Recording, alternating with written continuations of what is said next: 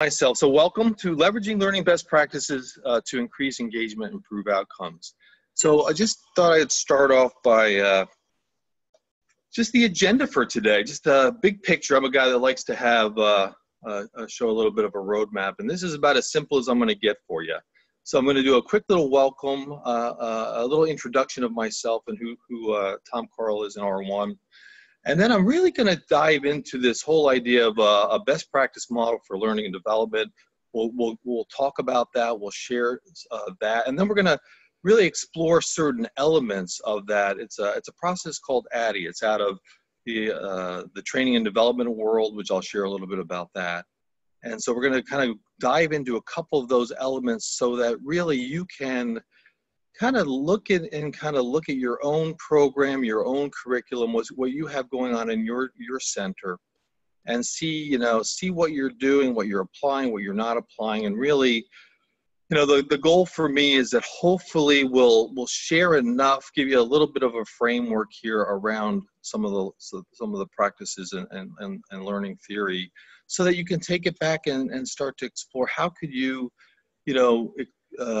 explore making a shift, seeing what kind of enhancements, changes, if it makes sense, or just really maybe go back. And one of my goals is I hope that you'll go back to some of your other leaders in your organization and push on them to figure out how you can raise your program, kind of the bar in this area called learning, to the next level. So that's one of my hopes today. So R1. So my name's Tom Karl, and I'm the founder and president of R1. And R1's new, and it's a new organization that I've formed with a couple of folks to really look at learning and how to bring it into this industry. My story is very, I guess, how do I best explain that? I think. What I want to say about this just briefly is I come out of 25 plus years in learning and development in corporate America, working with mostly Fortune 500, Fortune 1000 companies, government institutions, educational institutions on really how do you really build good courses, good training, good curriculum. We also dove into some things around employee engagement, which really translate very well to the whole setting of patient engagement. And so that's a background that I have that I come and I bring into this conversation today. I also have a recovery story myself, and not to go into too much detail on that, but what it's done for me is it's thrown me into this setting for a couple of years, of which I had my own experience in it really from a patient and client perspective. And then in the formation of R1, what I've been doing is I've really spent the last 14 months going out to programs around the country and exploring what are they doing around curriculum, what are they doing around the psychoeducation part of their programs, and what I have found in a nutshell, kind of springboard that over to why I listen today, is what I think I found in that initial dive into the industry is that there is what I believe is an opportunity actually to increase and enhance this whole area. I'll keep it simple. One of the things I've seen from my own experience is just questions. If you could see my office here and the office here at the R1 headquarters with several of my colleagues, you'd see that there's all sorts of curriculum that we found in many treatment programs. And what we've seen in it is that it's very unorganized. I'll be perfectly frank. It's unorganized, it's inconsistent, not well structured, not a lot of consistency in look and feel.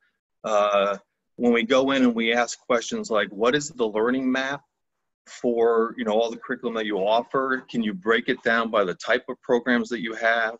What are the key learning objectives for each of the modules? Can you show us some of that curriculum? What do people take home with them? Do you quiz people? And how do you do that? And what kind of results do you get when you try to measure the results of that psychoeducation part of your program? And so that's just kind of the backdrop that we have coming into this webinar today. And what we thought we'd do is really use this webinar today, really kind of start the conversation with you and kind of share with you, again, a methodology, some thoughts around it, and just get you thinking about it. So why listen today? You see it on the screen. Hopefully it'll be a way to, how can you differentiate your program from your competitors? It's a competitive industry. What we're seeing is it's very competitive and it's consolidating. Many programs are coming together, which I think also adds another level of complexity, or is how do you then have consistency of your programs and your psychoeducation across multiple locations? And you may already have multiple locations now, but let's say you bring on 1 or 2 more treatment centers. How does that? How do you build in that consistency as you bring on new facets of the organization? How does it fit into the equation of measuring your outcomes? How can you even measure outcomes if there's no way of measuring the learning of the people that are experiencing the psychoeducation part of the curriculum? And so you see that. And then, one of the things I know that I've seen also is everybody's trying to differentiate themselves, build their brand. And a question I'd have just generally at this point is, how are you doing that? When people go home, what I've found in even the take-home materials is a lot of people throw them away. Don't keep them. What I've seen is very workbooks that don't look like they hang together, information that it's hard to go back to. Is there a folder? Are the worksheets all in a different format? And it's all over the map. And I think that's an opportunity for many of you that are here on the call today. And then I think this is also an interesting question, which is, who's in charge of your learning at your organization? Who is it?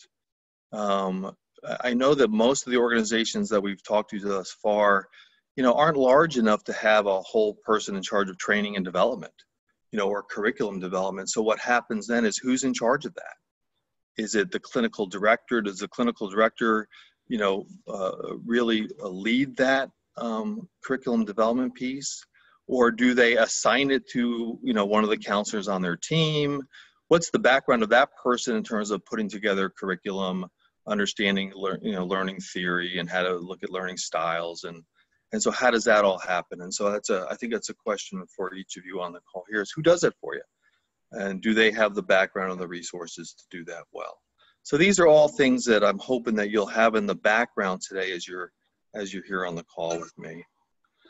Objectives for today, again, keep them simple. We're going to try to learn a methodology for how to even look at curriculum development, that psychoeducation part of your program.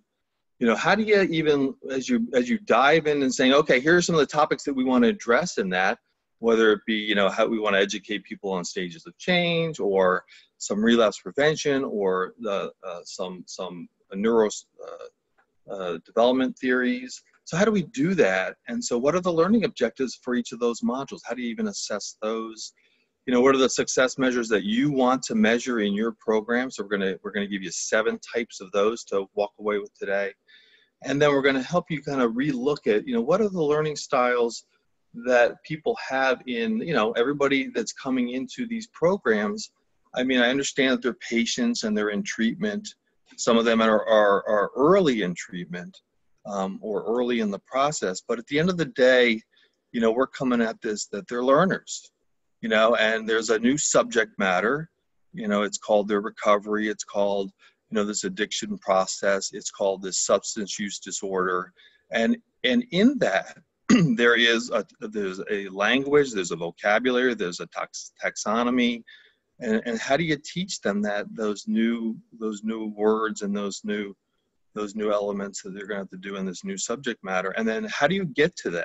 What's their learning style? And is your psychoeducation meeting the needs of your learners?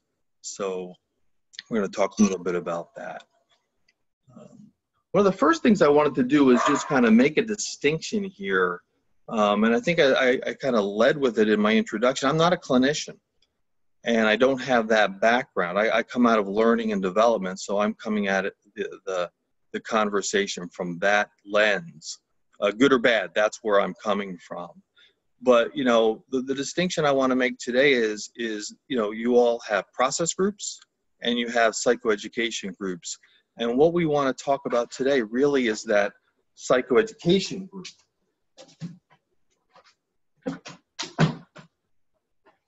And in that, one of the things we wanted to just make sure that we make that distinction, because that is the area that we want to really kind of focus on here today. You know, one of the things I've noticed as I've gone into many treatment centers this last 14 months, year and a half, is one of the things, and it's just where I come from in my own experience, is I'm used to walking into learning settings where one of the first thing you do, if it's a classroom environment, and one of the things that we did in my old world was, you know, we looked at distance learning. We looked at how do you do blended learning? When do you bring, what's the sequence of learning? When do you bring people into a classroom environment? How many instructors are there?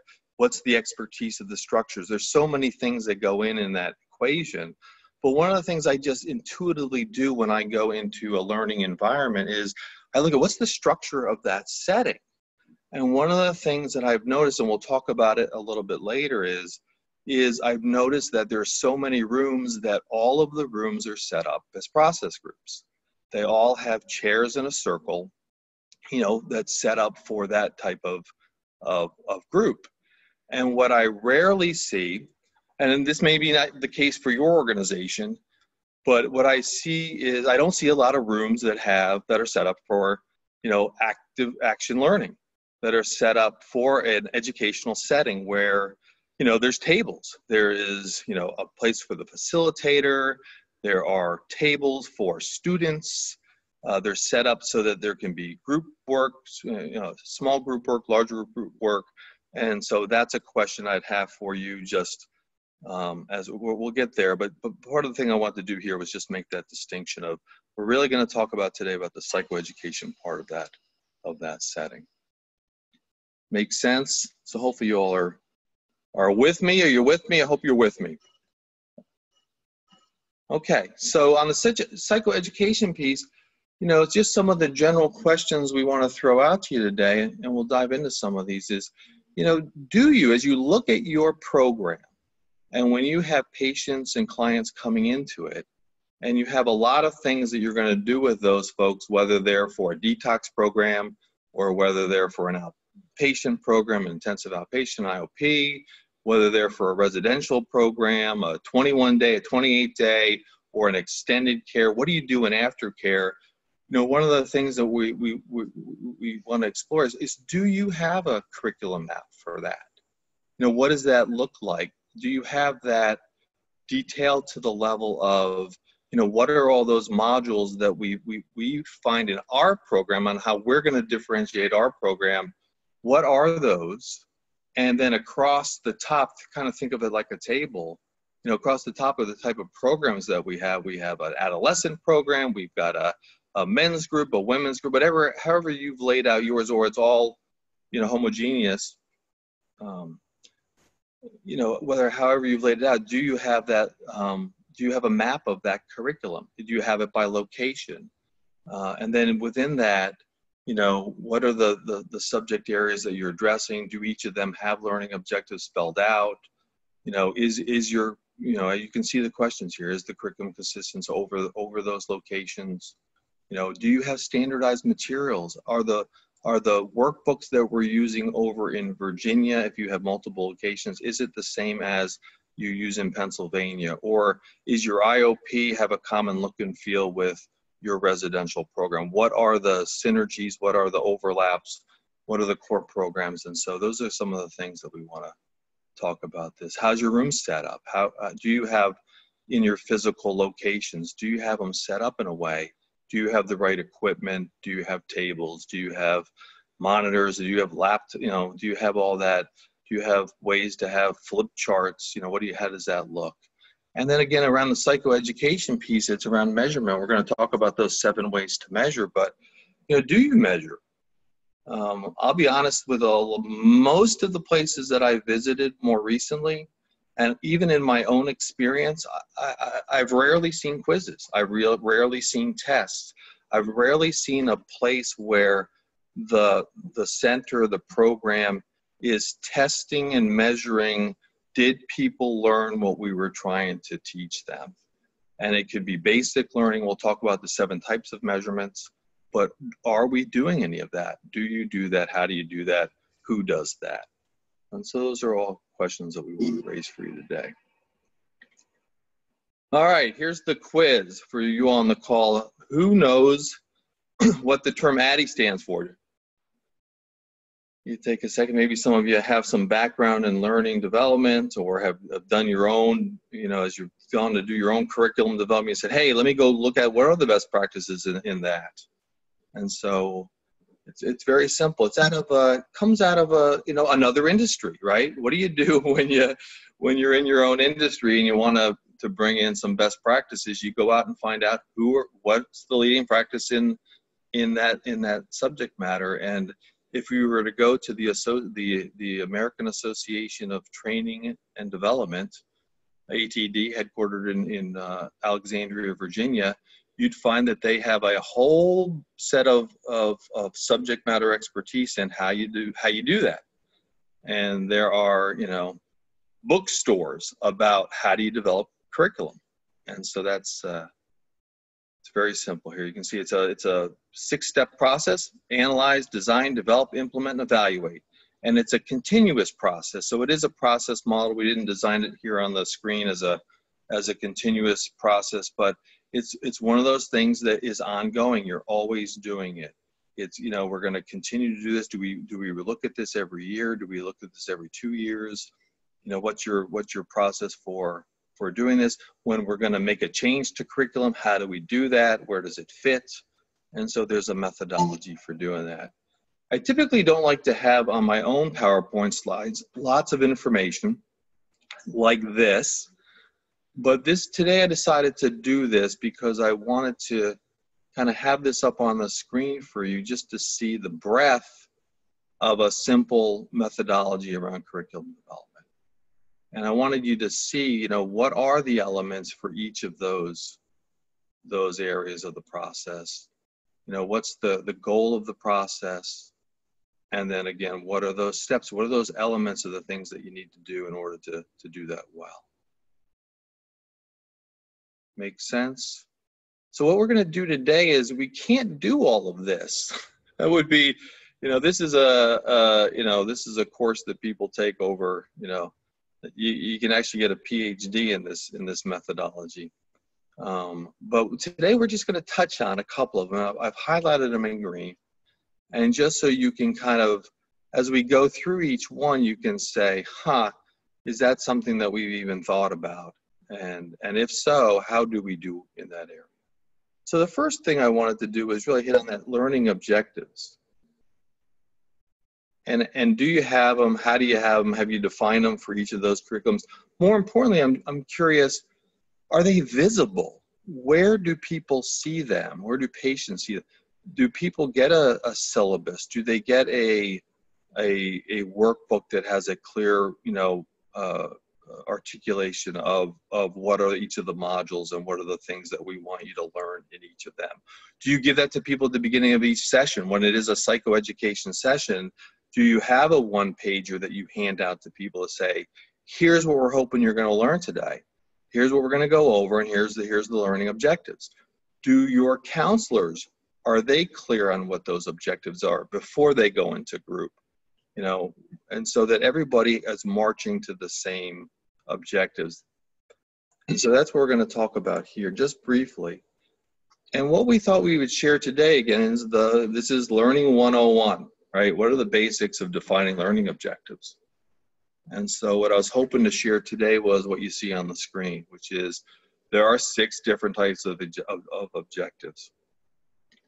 And I'm using just the basic, example of stages of change, just because that may be one that many of you are familiar with. Obviously, it's a critical concept and theory in the field, evidence-based practice. Many programs are structured around it. Historically, it's been a model that that clinicians have used to help guide people through recovery, through the substance use disorder process into recovery, and using from a clinical perspective. But what's happened over time is obviously, like anything in learning, is why can't we make that a patient-centered tool and not it just be a clinical-centered tool? And so what we find now, as many of you find out, is we teach that. We now teach it. We just don't have that, in the patient's file, around our assessment of where we think they are, although that it's in there most of the time. But we're allowing the patient, the individual, to really learn that concept, learn that framework, learn that model, so that, as you know, many things happen. I kind of learned that, there's a model out there around this thing called change that I'm in and I need to be in. And in order to be successful, I'm going to have to move from whatever stage I am today into that maintenance stage. And so introducing that whole idea has become a patient-centered tool now, not just a clinical-centered tool. And that's one of the ones that, question, do you, is that a topic in your curriculum? Is it in all of your programs? But in any event, to illustrate the idea of learning objectives, what are you trying to do with that model? Let me go back to it here. Are you just trying to have people, gain that knowledge, right? So can they, you can see it, very simple. Hey, one level of objectives is, hey, we want everybody in our program to be able to know what the 5 stages of change are. We want them to know that, it's pre-contemplation, contemplation, preparation, action, and move into maintenance, right? And so that's a model, and that could be one of our learning objectives, that, hey, by the end of our program, by the end of our IOP, by the end of our residential program, people can name those 5 things, and we can measure that. We can actually test for that. And we can have a quiz, we can have a test, we can have an exit survey test, however you do that now, but that's one level of understanding what the learning objectives that we're trying to obtain as the program. And you can see how that plays out when you go through these 6 levels. So the next level is can people explain the 5 stages of change? Can they do that to others? Do you have an opportunity for people to practice that in your psychoeducation? Do you allow, some of your patients and clients to actually, let them explain it to new people that are joining the groups? See if they can. And that's another level of saying, hey, part of our learning objectives is not that people can just name it, but they can explain it to new people coming into the group. And in fact, I, as the counselor, am not going to do that. Every time somebody new comes into the group, I'm going to have somebody else explain that topic concept, so that, again, we can get that learning, deeper into their system, right? Application, you can see that, hey, being able to do that in both process group or in a psychoeducation group. Obviously, that's one of the things we're hoping to do, is not just lecture at it, right? Not stand in front of the room and say, hey, here's the stage of change, and go through the PowerPoint slides or talk about it, right? But let's have people actually do something with it. And so how can they apply it to their own experience? And you can go through, I won't go through each of these, but I think this is an interesting model to say, what level of learning are you trying to accomplish in your settings, right? And can you get down to that level of, having people definitely create an action plan, being able to share that with another person, teach that to another person. And then at the end of the day, one of the outcomes, hopefully, that we're trying to reach is that people will leave, our treatment centers and move on into recovery with understanding how that model can benefit them. Understanding that, how do I get to maintenance if I'm not there? Where am I at? How's that going to benefit me? Why do I even want to be in this process? And so, again, that's just an example of that. So I'm just going to stop for a second and I think I'll just ask an open-ended question to each of you, which is, as you think about some of the psychoeducation programs in your program, some of those, I don't know what to call them. It's all over the map for me. I've been thinking about my language for today. Do I call those classes? Do I call those sessions? Do I call those groups, psychoeducation groups? What do you call those modules in your setting? And so that, as you think about each of those, and sometimes it's something that might be sequential. It might be 3 or 4 things that It's actually the learning is we're gonna do 4 separate smaller modules around relapse that really are around our relapse subject matter. And so, what's the learning objectives for the big 4, for the 4 sessions, and then in each of those sessions, what's the learning objective?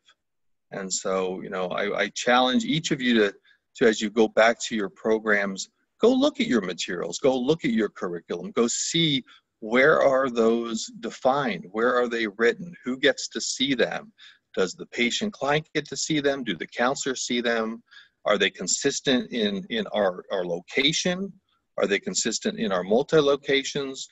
How does that play out in terms of a curriculum map? It's an interesting question.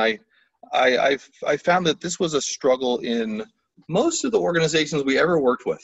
This was just a struggle. It's just a struggle to keep that consistency, especially when it's, over multiple locations, and when you have multiple people teaching, that's where it also gets a little bit more cloudy, because you don't want to, obviously we all know this, we don't want to circumvent the creativity and the expertise and the competence of our counselors that are in our programs. We've hired them because they're good people. They're good at what they do. They know the subject matter. They're passionate about the work.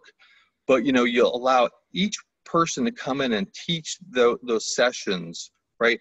Over time, if you don't have that really clearly defined, then everybody starts to do it a little differently. And then somebody says, I'm going to pull in this worksheet. I'm going to do it this way. And I'm going to bring in this model versus that model. And I'm going to have it look like this versus like that. And you multiply that times 2 counselors, times 6 counselors, times 50 counselors, times 5 programs. All of a sudden, what happens, and this happens to everybody, is you're once again totally inconsistent. And there's no standardization across the program. And therefore, how can we, measure any learning, measure any outcomes if we don't have some sort of standardization? Boy, I've harped on that one. Wow.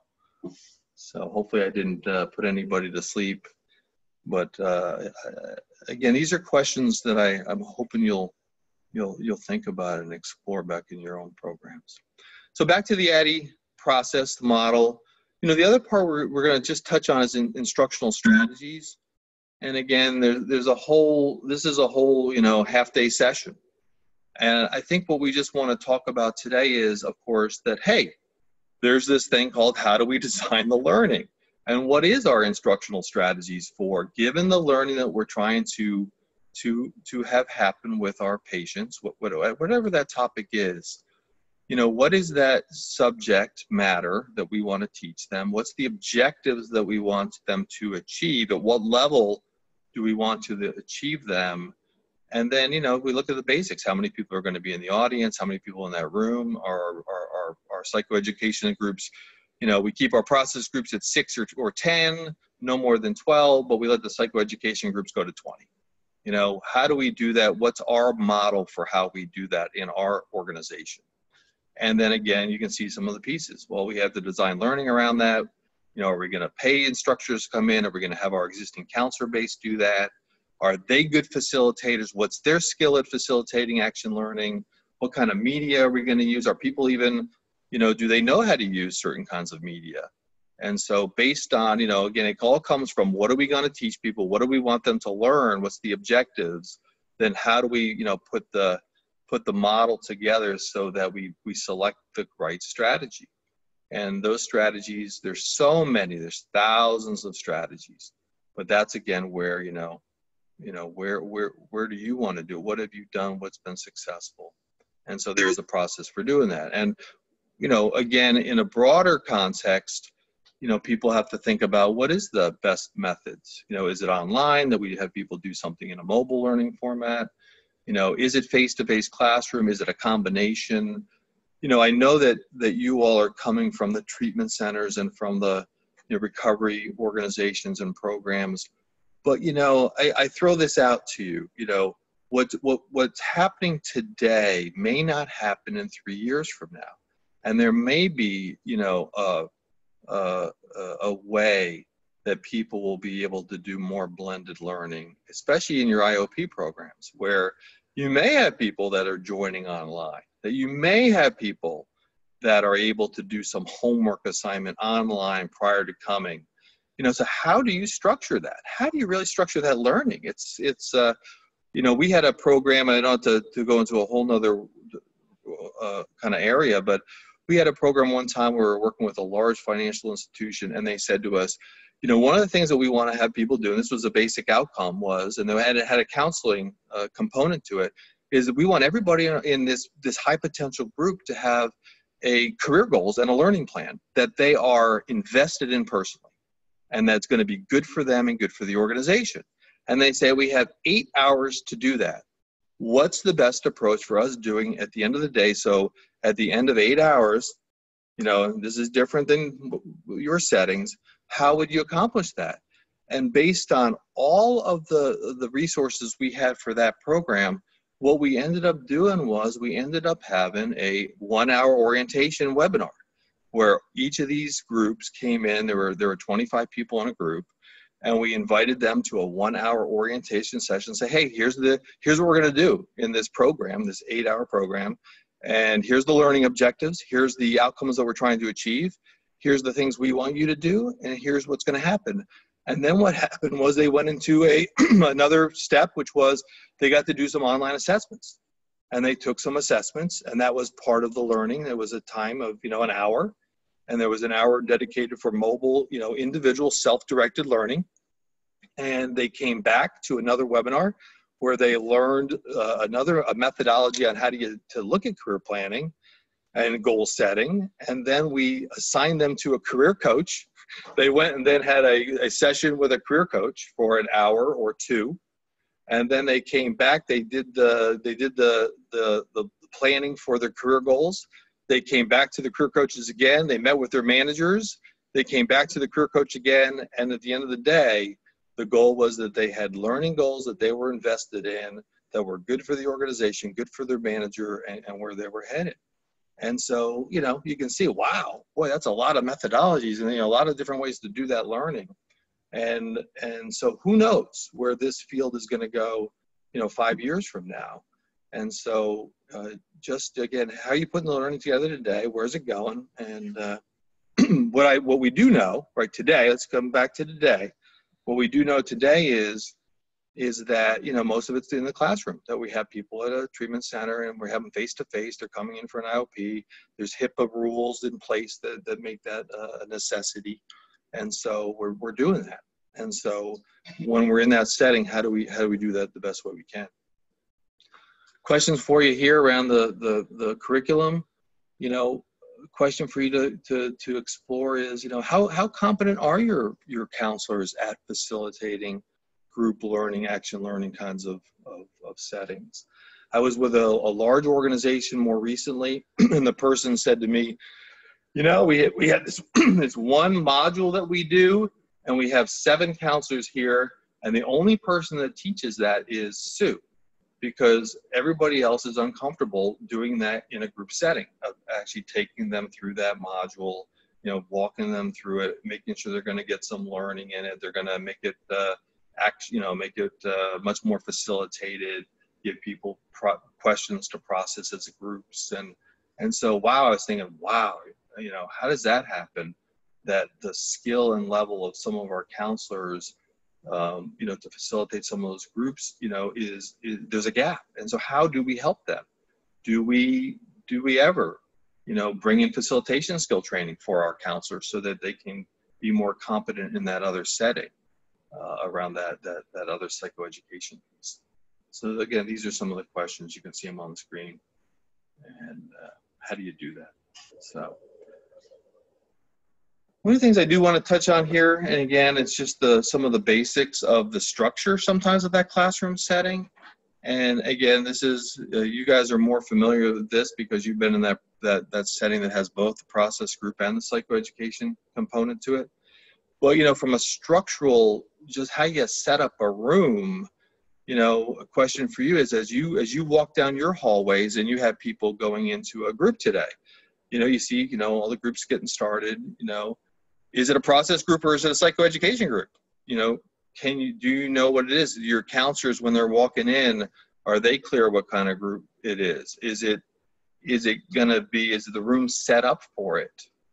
And, you know, in a perfect world for good action learning in a classroom, you see it on the right.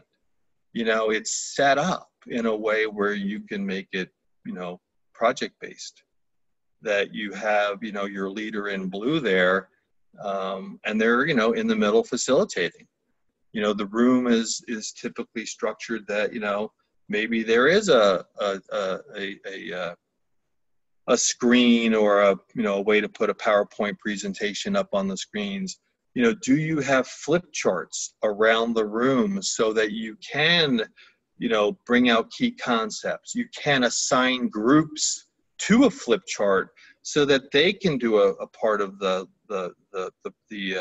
assignment, do it in a way where they are also posting those key learnings, you know, and then, you know, when they're reporting out to the bigger group, you know, the room's set up for all that. It's set up for the maximization of sharing time for those individuals. You know, one of the things that you all, you know, intuitively seen over probably your whole experience in this area is, you know, in a process group, you know, it's one person's talking at a time. And so obviously that's there for a reason. It's a therapeutic setting, and that's, you know, that is the best evidence-based approach for that kind of a setting. But in a psychoeducation group, one of the objectives is to maximize sharing time. The more you can have people pair up, the more you can have table work going on, the more you can, it just maximizes the ability for that individual to actually speak in a room and be able to process what they're learning and do it in an active way. So whereas in a process group, you know, do the math, you have, you know, 60 minutes and, you know, so you had, you know, 10 people, each person has 6 minutes. In a psychoeducation group, there is a way to have it so that people are talking or working, interacting and participating with others in the group, you know, 30 to 40 minutes of that time. And so that again is how you structure the learning. And so that is again a question I throw out to each of you is, you know, do you have the, you know, the physical resources to be able to host good psychoeducation groups? Do you leverage those as much as you can? You know, do you actually, you know, it takes, you know, one of the things we all know, and I mean, I certainly know this in my own experience, is it takes more time to prepare a really good learning setting. I mean, you got to be really rigorous around, okay, what's the learning objectives? You know, what are we going to do? What are the models we're going to present? What's the activity for the tables? What's the questions that the pairs are going to work on together? What's the report out structure as we do that? How do I manage that well? And so, you know, it's hard work sometimes to do that. And that's where I think there's an opportunity to help our folks do that. Back to the ADDIE process, a little bit more. So again, we've been in the design piece. We're going to stay in design one more moment, and we're going to just talk about measurement, and I'm going to move through this pretty quickly.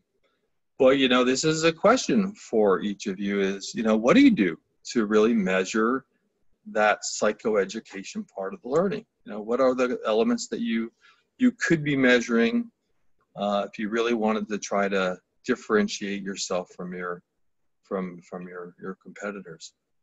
And so, and then are you measuring? And again, this takes work. I think the benefits longer term could be immense in terms of really seeing how it impacts outcomes. But it's hard work to actually get this structured. And so, you know, there's 7 types of learning metrics according as you dive deeper into the ADDIE process, and here they are. And that's not an acronym there with cell cap, and it's not cell pop if you bring in the problem solving or the outcomes over to the left. It's just the way they stacked up. Measuring satisfaction, measuring engagement, measure learning comprehension, and you see the list. And so a question right out of the gate for you is what are you measuring for people in your programs?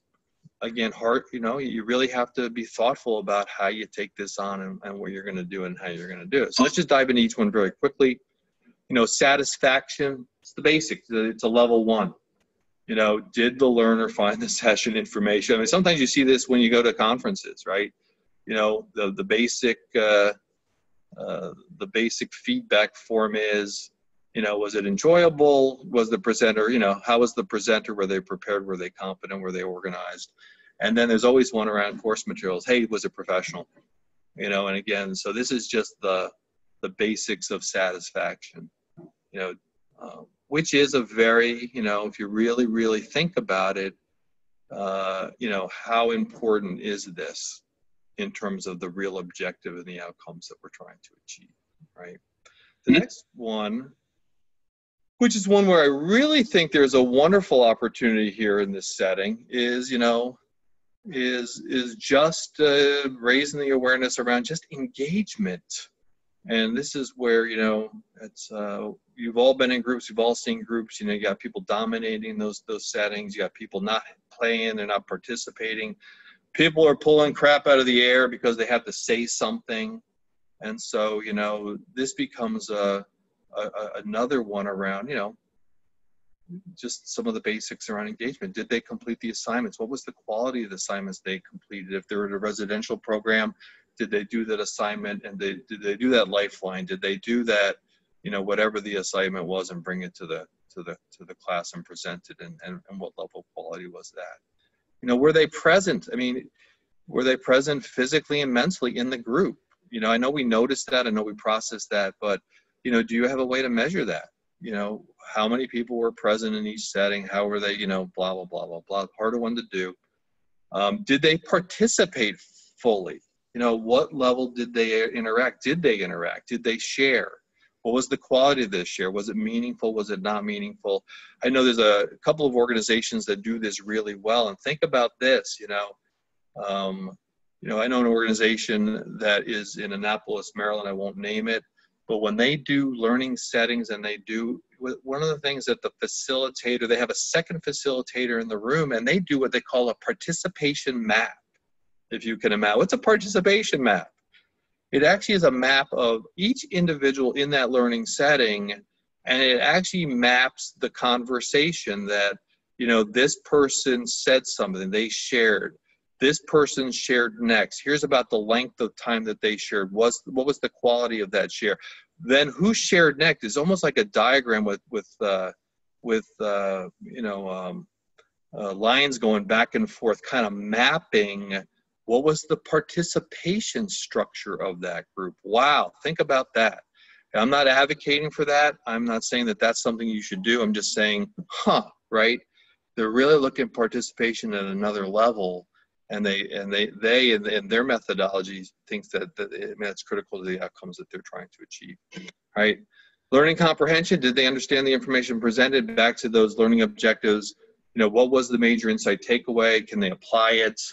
Again, what level of those learning objectives are you trying to get on the comprehension side? Do you want them to be able to explain it? Do you want them to be able to put an action plan around it? What are you doing around learning comprehension? What are you doing around learning retention? Do they remember what you taught them? How long? Do you measure it? Do you test for it? Can they name, those different mindfulness practices? Can they tell you the four levels of levels of valiance defense mechanisms model? Can they tell you about the if you're using the phases of addiction disease model, the Jellinek curve? Can they talk about the process and can they explain that? Were they able to teach it to others? What's the retention of that? How long does it last? Can you come back to them midway in treatment, at the end of treatment? Can you go at them later in time, and when you're doing some stuff, ask them a question around some of that subject matter and see if they still remember it? Critical thinking, right? Are we measuring this? Are they able to apply it?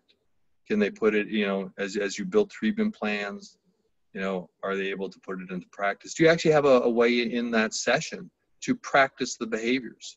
And I'm sure many of you do that. There's a way to do some role plays. But again, are we getting down to the problem solving? Are we allowing that and designing the setting in order to do that, right? instead of it being just a lecture. It's one of the things I don't like about webinars, right? So here I am doing a webinar and all I'm doing is talking. Boy, I got to tell you, this is not my style. You know, I would much rather be in a room with each of you saying, hey, let's look at, you know, one of our modules and let's do some of this and let's practice it and let's see how we would design it and make it much more of an active learning, much more of a conversation. You know, so again, critical thinking and problem solving, are you getting to that level? Are you measuring it, right? Achievement, this really kind of maps into, you know, back into the outcomes. So how does the psychoeducation learning component of what you're doing in your programs, how does that relate to the overall outcomes that you're trying to achieve? You know, and so that again is something, you know, do you measure that? Can you tie it back to, you know, those learning objectives that they did in the setting? You know, did they stop using, you know, because they, you know, they remembered a process that they could jump back into based on the learning that they got from your program? You know, all these things, it's harder to measure at this level, but obviously we could make some connections, and that is one of the things that R1 is going to be on the hunt for. One of our goals is going to be to really try to tie the learning curriculum part of the programs to the outcomes, and that people, we believe, just a basic premise that programs that have a very structured, well-organized curriculum that is consistent across their programs and their locations, and they can do that very well, they will be able to make better, you know, so they'll be able to tie the outcomes of their overall programs, and the learning component of that will be a piece of that outcome process. I go more deeply into how that happens and what that rationale looks like. Can't do it here today, but I think it's going to be an important part of this equation, you know, in the long term. People that do that well will definitely differentiate themselves from the program. And lastly, you know, again, on this last piece, and then we're gonna really move quickly at the end piece here, is, you know, the program retention. You know, are people staying? Are they staying longer? Are they extending care? Do they complete the follow-up surveys? You know, what's your program retention? And for some people that, you know, are doing outpatient programs that want to retain those clients, you know, if they're not engaged in that learning setting, trust me, they're going to turn off, and that's part of their own, you know, their own equation. And so how do you engage them earlier? How do you engage them in their own learning? How do you make it a self-discovery process versus a lecture? How do you make sure that in a psychoeducation setting, you don't allow people to dominate the setting, that you structure it as action learning so that everybody's going to get to share, everybody's going to get to participate, and therefore must be much more engaged in their own recovery in that learning process. Okay. Last thing we're going to jump to here at the very end is just a little bit on learning theory. We've got about 5 minutes left here, but I do want to touch on this because it is critical in terms of how you design your psychoeducation. You know, are you really paying attention to the people in the rooms, you know, and thinking through, are we doing things that address all of those different learning styles? And so here's a basic model. Many of you may know this, may have seen it. There's different kinds of frameworks around learning styles. This is the one that we've landed on. Most of the time, as you hear that it's visual, auditory, and kinesthetic. We like to break away the verbal and the logical piece. And so again, I mean, this is just a basic model. You can see, you can think about your own experience and your own learning. A question for you is, what's your learning style or styles, right? Where do you feel like you're most engaged in your own learning? And certainly, you know, if you really sat down, and there's learning tests on this, there's tests that you can take to figure that out. But again, what we want to talk just briefly here today is, are you designing that learning in that psychoeducation setting to address all of these learning styles, right? You know, again, is it just a lecture, or are we doing things where people can do something kinesthetic, do something that's problem solving, get the auditory and the visual stimuli going, and so you really maximize that. We're just going to touch on two. We're going to talk on visual, and we're going to talk a little bit about kinesthetic. So again, you know, some of the basics here around visual learning styles is, you know, people learn by seeing. You can see the things on the screen here. But again, are you, where we're getting to on this thing is, what are you doing in your own programs to address that learning style? Do you have good graphic organizers and models as part of your curriculum? Are you using photos and pictures? Are you using charts and graphs? Are you using flip charts effectively?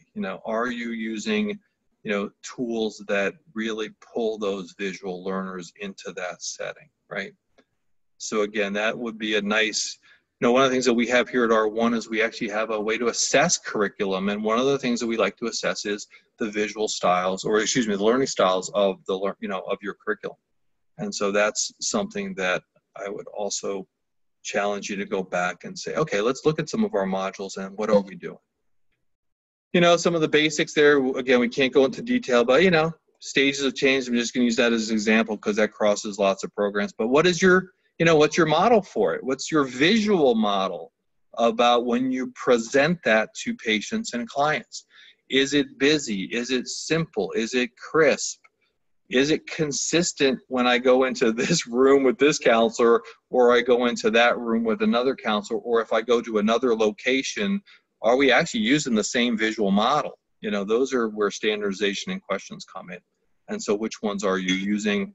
Whatever you're doing, do you have a model that you've chosen across your organization to talk about relapse triggers or whatever it is? Is it standard? What have you chosen? Is it busy? Is it catching the learner's eye? Is it something that's memorable for them? I don't know the answer for your organization. This will be a question for you, is what's our visual learning strategy around how we're presenting the information? Another one is, of the 5, we're just going to touch on physical, the kinesthetic piece. Again, this is where, are you hitting those, those basically the people that like to do. They learn by doing. They learn by real life, problem solving. They learn by experiential learning. And do you have ways to do that? Are you getting people just to move around, stand up, move around, pair up with other people? Are they doing something where they can move their hands or cards or, anything that gets them out of, a lecture setting where they're, that they're actually being able to do something. And so again, this is a little checklist. Hey, let's go back to some of our modules, and are we doing some of these things? How do we do them? Are they effective?